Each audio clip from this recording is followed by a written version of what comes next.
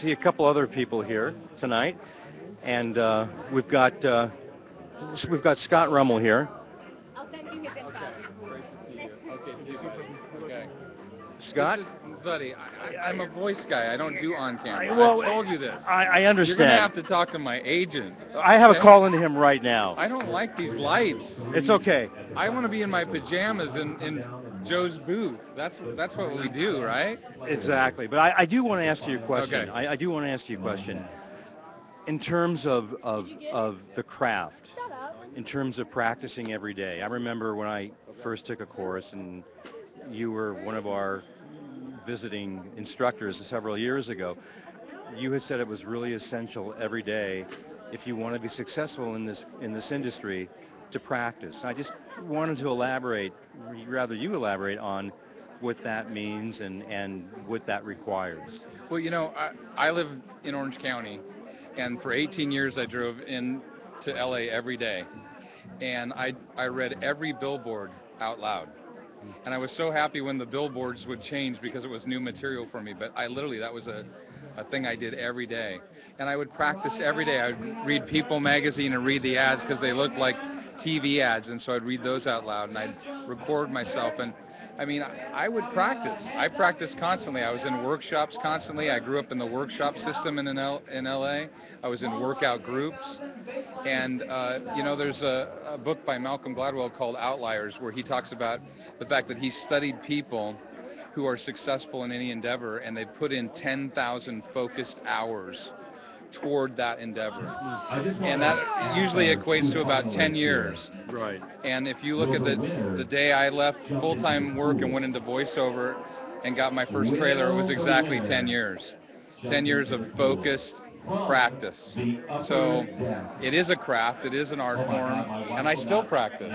You know, it's something I'm passionate about. So right, exactly. Anyway, so you heard it from the man. So your advice then for people who really want to get into this business, besides patience, what would you say to those people? Just keep working at your craft. Right. Getting better and better and better. Stretch yourself. Get involved in any workout group or, you know, whatever it is. I took animation workshops and improv workshops, and I studied privately with coaches, and I mean, this was what I was going to do with my life. Right. And I was lucky. I knew that from the time I was a little kid. So I used to be when I was a little kid, I used to take my grandpa's tape recorder into the closet and do funny voices and pretend it was the studio. So, but for the people that maybe aren't little kids, that are older kids that want to do it now, it's the same thing. You just have to practice. In growing up and thinking about the world of voiceover, who are your mentors, or who did you follow as a young man? Well, of course, Don LaFontaine was one of my huge heroes. Right. But Danny Dark was the voice of NBC, Marc Elliott, CBS, Ernie Anderson, ABC. Those were guys that I loved and followed.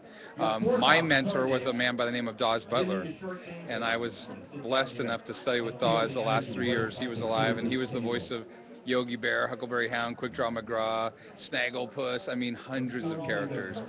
But he taught us about voice acting. He was the first guy that taught me about mic technique and about not making it a voice, but making it a character and a person. And even though I don't do a lot of animation, or really any animation anymore, I've done animation, each of these characters that you hear when you hear me do a movie trailer for Super 8, that's not the voice you're hearing right now. It's acting. Exactly. Or if I'm doing Pirates of the Caribbean, or if I'm doing Ralph's Grocery Store, or whatever it is. They're all different characters. And I don't think of them as voices, I think of them as characters. So the craft of acting, improvisation, all those things are key to our business. So. Final question. With so much demand for your voice, what is your typical day like, and how do you balance your time? And because I know it's a long day. Yeah, it's a long day, and especially right now during fall season with all the new shows kicking off. But you know, I make sure that I'm booked out for dinner with my family every night, and that keeps me sane. So I know I'm going to have a bit of time to do that. And you know, I'm like everybody else. I wake up in the morning and I have 2 standing dates. Actually, yeah, I have 3 times that I know I'm going to probably be working that day. But the rest of it, I'm like a firefighter. The phone goes off, and it's like, you know, Universal needs you in 15 minutes. And so I wake up during the day. I don't know if I'm going to work a little or a lot. I'm like everybody else. And I might have a good year this year, but I don't know if I'm going to make any money next year. Right. So I just keep working, you know. But one of the things that makes it easy for me is I love what I do. I love this business. Exactly. Every script is a new, fun adventure for me. Right. And so that's the truth, you know. Final question, which is the most important question of the night. You said final question once earlier. Yeah, I know. Okay. Now listen, we're both baseball guys, and we're both Anaheim Angel guys. That's right. We have less than a week to go. What do you think about the wild card for the Angels now that Texas has clinched the American League West? Yes. What's your take on the Angels? I was at the game last night, and I was just heartbroken to watch us lose to the A's last night, because that could have been a step forward. So, you know, I'm an optimist.